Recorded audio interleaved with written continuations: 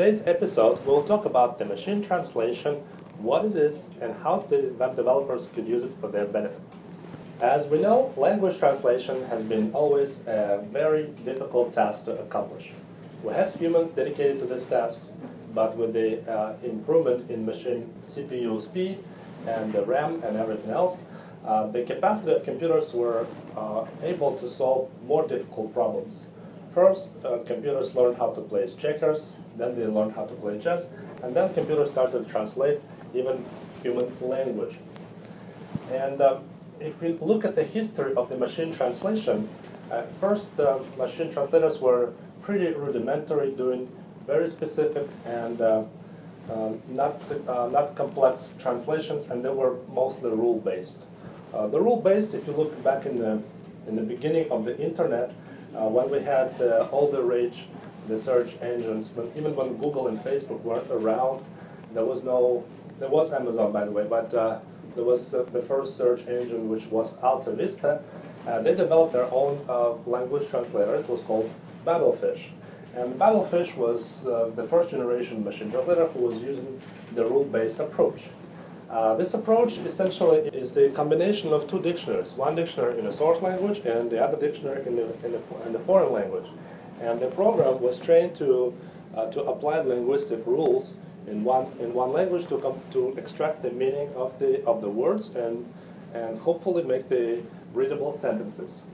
And that approach was rather fast, but as we know, each language has an exception, and syntaxes and rules are not a good indicator that the machine would understand the meaning of the sentence and produce a good result.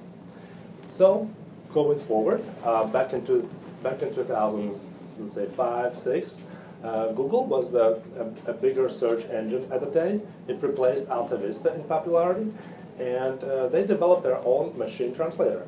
The reason being, Google started going into a machine translation world is because Google is the multilingual, multinational search engine, and they deal with all sorts of content overseas, not just in English.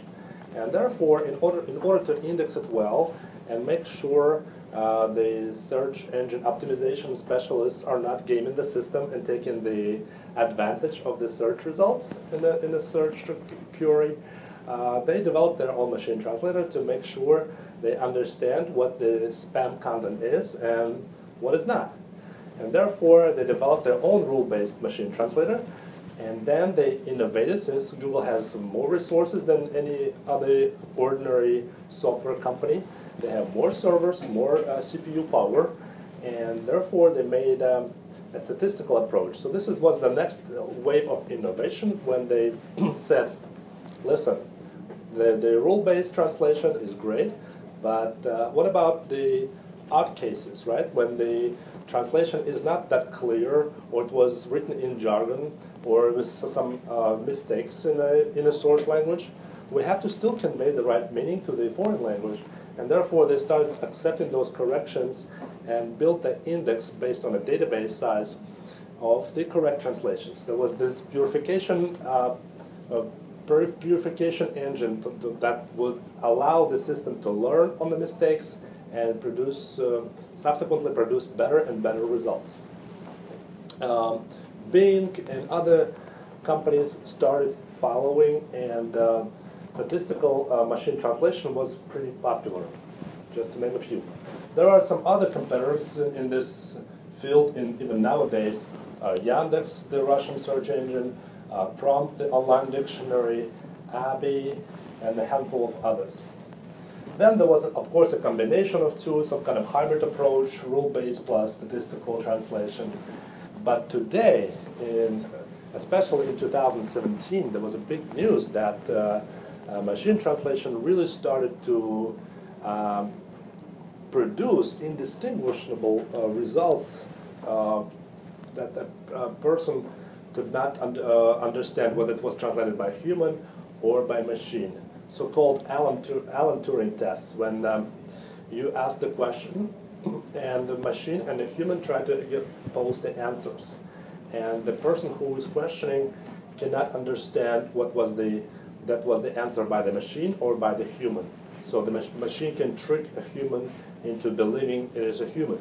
Therefore, that was the first endeavor into this really complex thing such as human language, and the machine, for the most common languages, started producing astonishing results. The quality was indistinguishable from human. Any bilingual person, especially if he is not trained or doing any specific complicated technical work, would be amazed how good the quality was. So, briefly, just to give you a gist of what these neurological networks are, they work in the same way the human brain works. There is a dendrites that transmit this electrical signal, and the signals are in the part of the brain. They form the connections, and they submit different signals, and in the end, your brain makes a decision, yes or no. So this is what it ultimately comes down to. And based on this, the model is built like this. It has the source ingredient, which is a model. We scientists create the list of keywords that we consider will be taken into consideration. And then we assign the coefficients. Sometimes it could be in the beginning the random values, those ingredients. And then the machine starts going back and forth in a learning cycle, and those coefficients are being adjusted. And therefore, it's called the iteration, the ages. And the more ages you build in the system, the more resources you have, since this is a rather computational approach. The machine, the artificial intelligence becomes more and more precise. So it makes more, forecasts are being carried out with a greater precision. So this approach was trained by playing checkers. Then the company behind this artificial intelligence built a game engine to win the best player in a game of Go. It won a handful of those games and drove in the rest, never getting a loss from the best open source chess engine. And obviously in the language, when we train this neural networks just for the sake of doing the machine translation, it created astonishing results, and a human being was really duped to believing that this was done by the human, or maybe a less skilled human, not the best translator in the world, but still.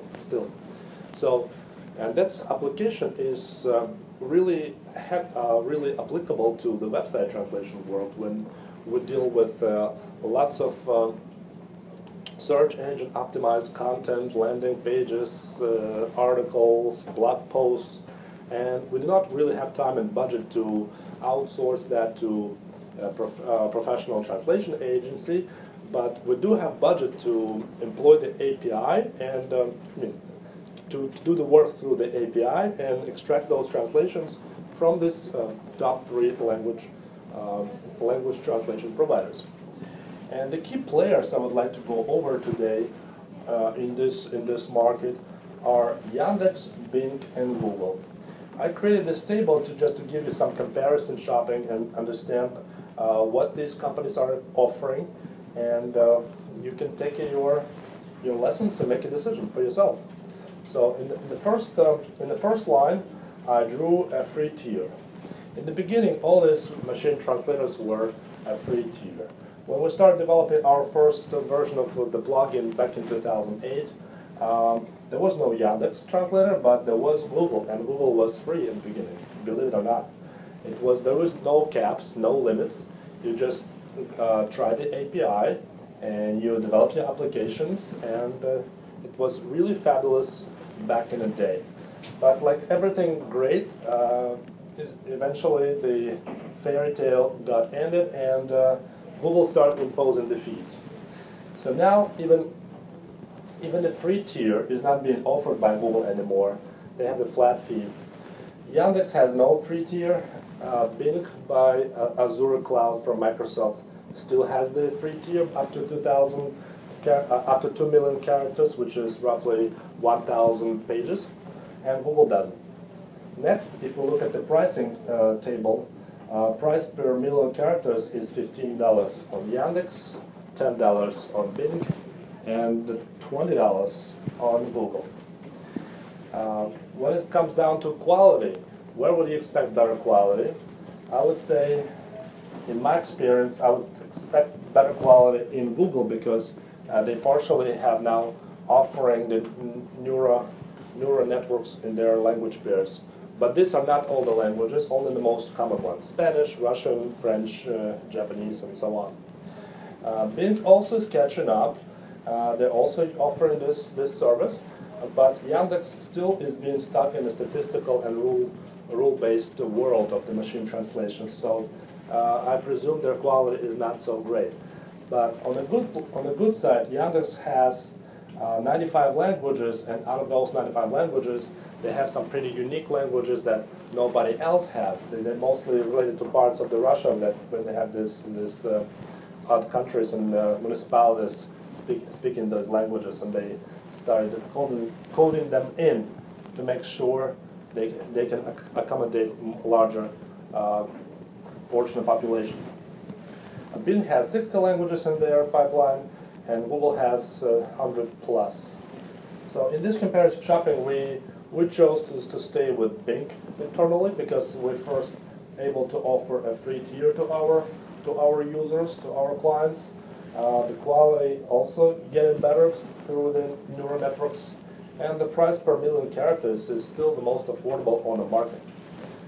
The only drawback is there are 60 languages, but if you think about it critically, we hardly know any websites or applications that are even deployed in 60 languages. Nowadays, it's still around 10 to 5 languages, the max, because the more languages, there's a stats that if you want to access the 80% of world's population, you have to translate your application in just 10 languages. So if you really try to watch your budget and timeline, just stick with the 10 languages for now, the most popular. So this is all I wanted to share with you, so you can make a better decision on which translation API to use.